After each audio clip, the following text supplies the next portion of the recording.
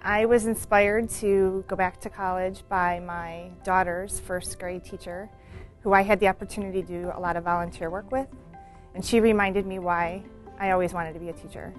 I was able to work with the kids in like math and spelling and any other things that she needed me to do, or just observe, and seeing her work with the kids inspired me to go back to school. I think I'm a difference maker because I'm willing to go the extra mile.